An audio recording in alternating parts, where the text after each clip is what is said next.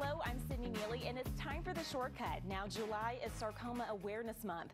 Joining us to share more information about this form of cancer, some of its signs and symptoms, and the latest updates in the field is Dr. David Portnoy from West Cancer Center and Research Institute. Hi, Dr. Portnoy.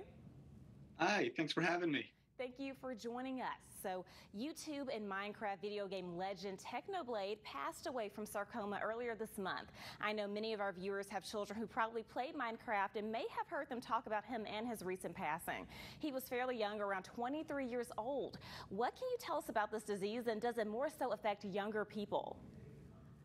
Yeah, so sarcomas are a group of pretty rare cancers that come from bone, muscle, fat cells, blood vessels, and what we call connective tissue, which is the stuff that holds everything together. And overall, this is a really rare group of cancers, making up about 1% of all cancers in adults and about 15% of cancers in children. And it can occur anywhere in the body, but most commonly occur on the arms and legs.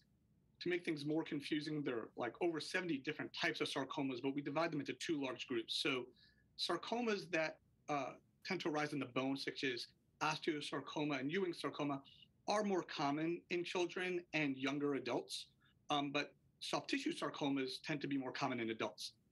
Mm-hmm. And because there's so many different types of sarcomas, they can show up in different ways, but usually they show up as a growing lump or mass on the arm or leg. And sarcoma is one of the more rare forms of cancer, but what can cause this disease, and are there ways we can detect it early? Yeah, so unfortunately, we don't know what causes most sarcomas.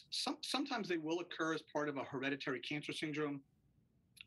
Other sarcomas can actually be due to infection. So Kaposi sarcoma, which is a sarcoma usually affecting the skin, is associated with a virus called HHV8, which is often seen in people with HIV.